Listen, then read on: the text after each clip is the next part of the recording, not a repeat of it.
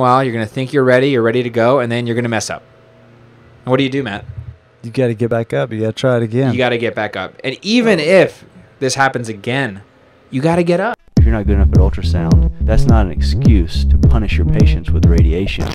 Get out there, ultrasound some hearts, some lungs, some IVCs. Let us know how you feel about it. He's slightly intoxicated. You know, got his wrist pain by doing over-aggressive high fives to his buddies. Okay, so the Cabo Fest registration is going faster than we thought. There's still some spots right now, but you probably want to go ahead and grab a spot if you haven't. Now, let's learn about diagnosing pneumothorax with ultrasound. Oh, yeah. So with the pneumothorax, you're going to want to use your linear probe. You can definitely use the curvilinear probe if you want, but the linear probe has a higher frequency, so it's going to give you a better image. Now, when you place this on the patient, you want to place it actually in the most anterior part of the chest wall. Now, Matt, when I always learned that you have to start in rib spaces 2 and 3 all the way up here. Now, look at the shape of this chest. Air, if it's outside of the lung, is going to go in the most anterior portion of the chest. And if they're laying down flat, it's actually going to be closer to down here, not in rib spaces 2 and 3 like many of us have been taught. There's a study that was done here. It actually wasn't necessarily an ultrasound study. What they did is they took CT scans of a bunch of patients that had pneumothoraces and found that the majority of them were in this area right here. So regions 9, 12, and 11, not in this area over here where we tend to think about it. So I usually start down here. On the left side, it gets a little bit tricky because the heart gets in the way. So I try to find the heart and just go one rib space above that to be the most sensitive. Now, if you have a patient that's hypotensive, they're crashing, they're dying, I honestly only look in the anterior chest wall. But if you want to have a thorough examination, and if you have time, you really should look at the entire anterior chest wall, this whole area right here. Right, and it's good to make that point. If we're talking about an EFAST and the hypotensive patient, it doesn't matter quite so much because if it's causing the hypotension, you're going to see it just about anywhere. But when we're talking about these smaller ones we want to find in the intubated patient, it's good to know where the most sensitive area is. Exactly.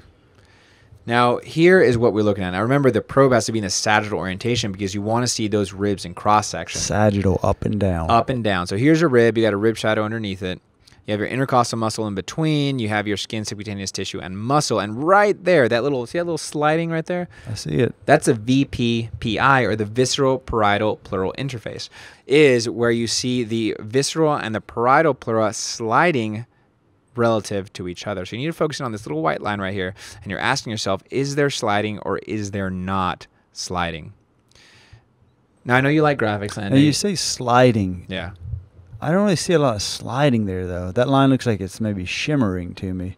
I don't really like the term sliding. I think to use the term sliding, you have to know what's causing this shimmering, and it's sliding that's causing it, but it doesn't really look like sliding to me.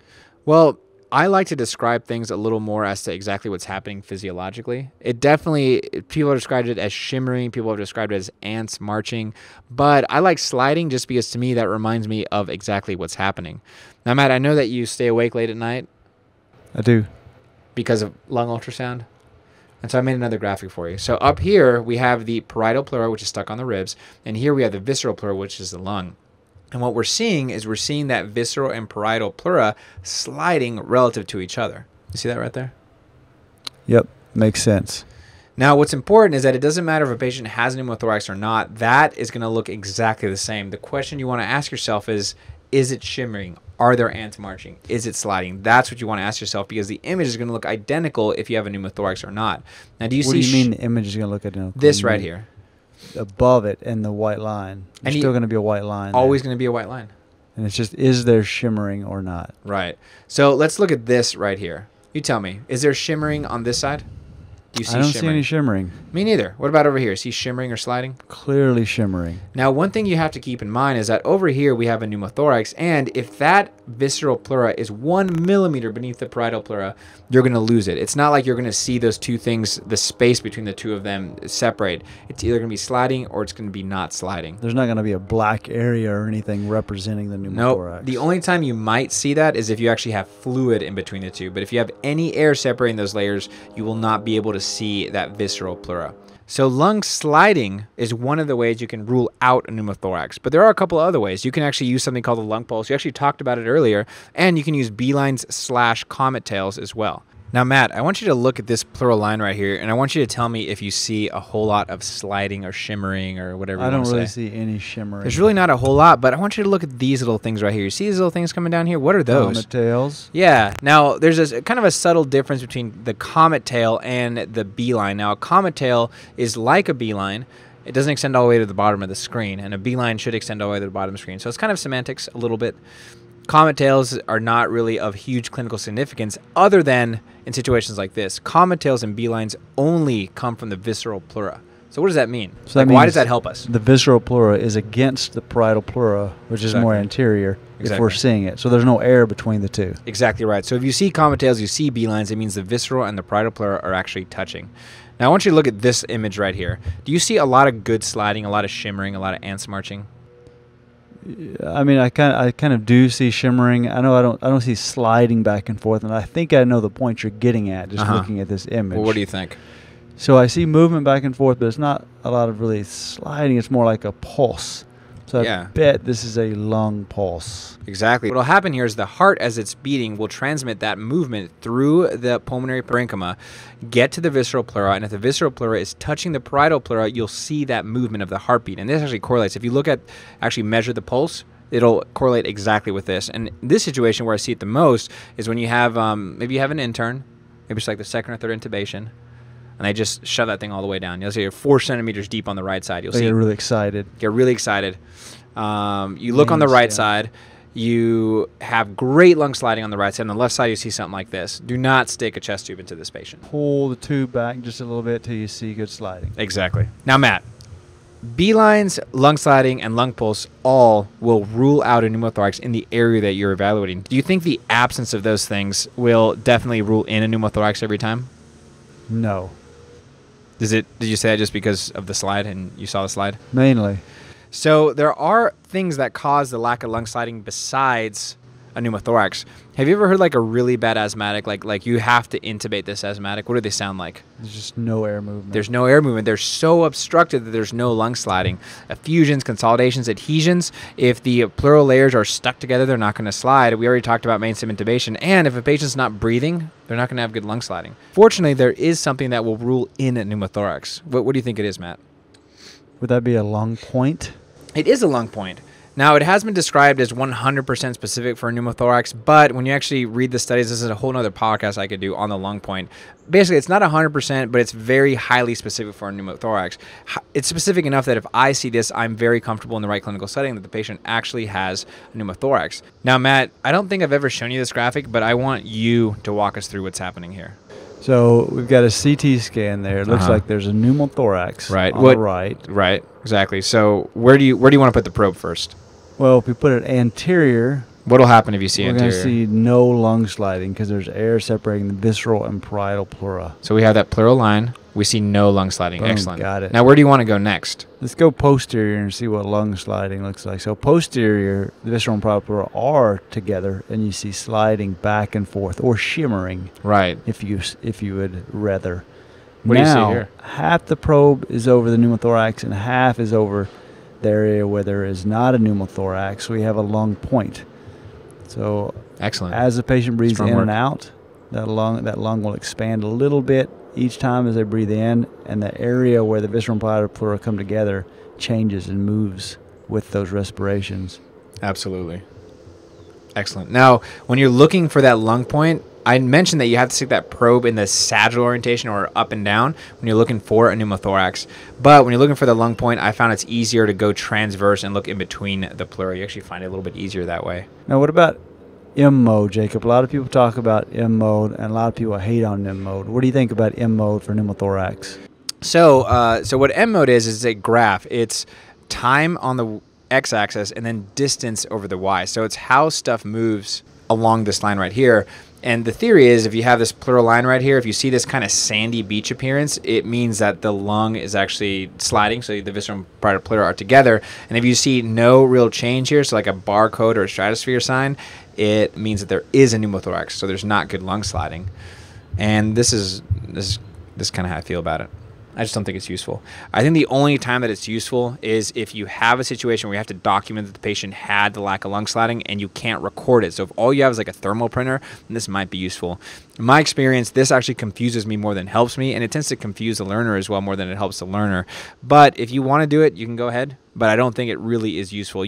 This does not confirm a pneumothorax or the absence of lung sliding when you already saw it on your 2D imaging or on your grayscale imaging. Yeah, I think this is totally an artifact of back in the day when we were saving images with thermal prints, and we needed confirmation that this is pneumothorax, and we couldn't see the shimmering because all we have is an image. Right. I think we totally would not do this if we started doing lung ultrasound today for pneumothorax. It messes you up more than it helps you. Agree. We're going to agree to agree. We're going to agree to agree on that one. Matt, what game is this?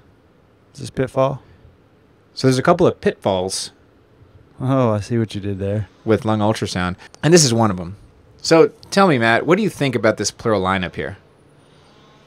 Do you think it's sliding or not sliding? What's your thought? Let me do it one more time. Think it's sliding or not sliding? What would you say about it? I don't really see much sliding, but I see maybe some comet tails coming off possibly. Okay. I don't know. There's some weird stuff going on. Yeah, fair enough. Now, what do you think this circular structure is right here, this thing? What's that? Is that a subpleural consolidation? Nope. Try again. Let's play it again. All right, I don't interpret stills. All right, I like it. Let's play it one more time. All right, let's see. Coming down. What is this? It's circular. Circular? It's right beneath the pectoral muscle, right here. It's a rib? Yeah, it's a rib. And this is why it's actually so important to start with your examination with the probe in a sagittal orientation because of this. Now, let me ask you a question, Matt. I know it's been a long time since you did anatomy in med school, but where is the pleura in relation to the rib? I feel like it's right below it. Right, and this is right above it. What do you think this is? Oh, so that's not even the pleural line. It isn't the pleural line. It's something else that's air-filled, that has air in it. What is it? Is that just subcutaneous air? It is subcutaneous air. If you see what you think is a pleural line above the ribs, the patient has subcutaneous emphysema, and that will actually block you from seeing the pleura. If you see this subcutaneous emphysema, unfortunately, your ultrasound is going to be very not useful. Well, I mean, to be honest, you've got a pretty good answer about what's going on if you see subcutaneous air. But, yeah, you can't actually see the lung. You can't actually see the lung. You can't tell if they have contusions. You can't really tell well if they have pneumothorax. They probably do, but you can't make any kind of diagnosis other than the patient has subcutaneous emphysema. And this will actually get in your way with the FAST exam as well, because sometimes when you have bad subcutaneous emphysema, it'll actually get into the abdomen. You won't be able to look at the abdominal organs as well. The other thing is this. Bandages. Obviously, if you can't get your ultrasound transducer to that area, you're not going to be able to evaluate it. Granted, most of our patients don't come with this kind of impressive-looking bandage here, but you got to think about it in kind of code situations.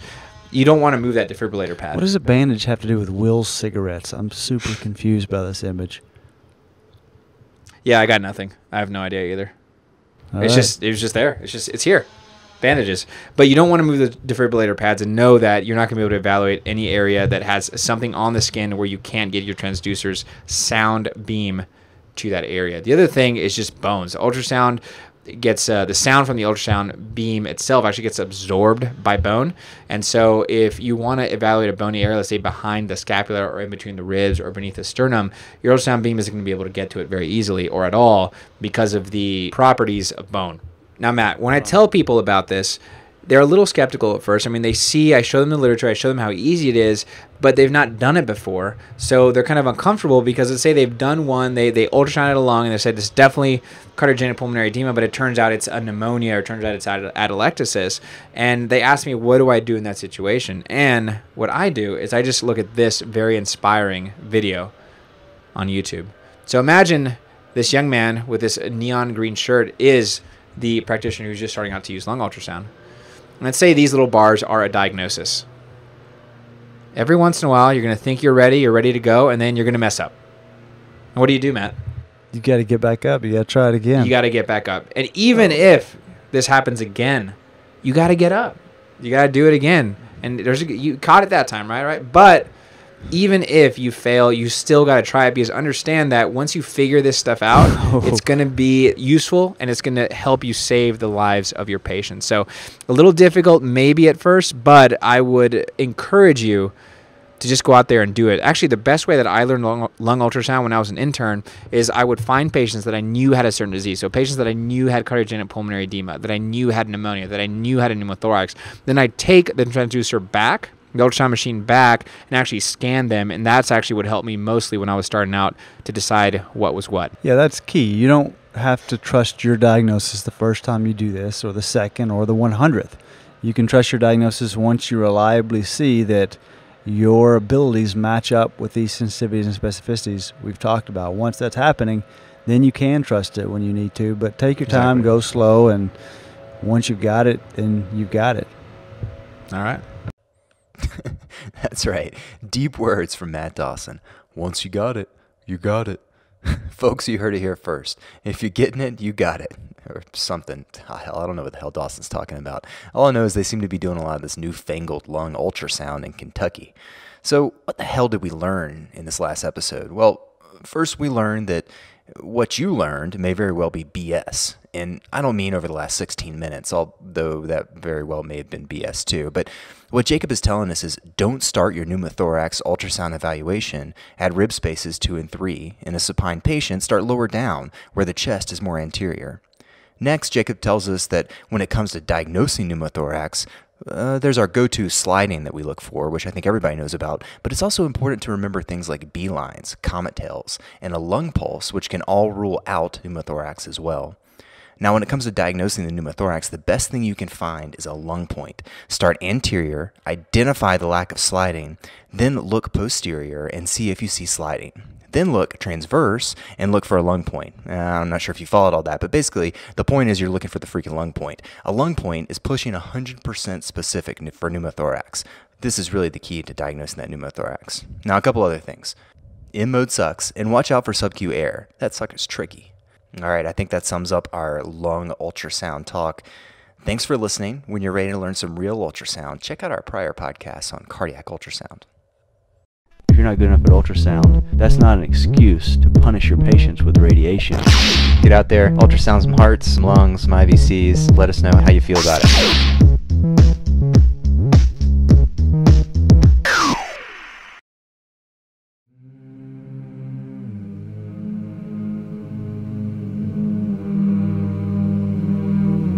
I came, I saw, I conquer.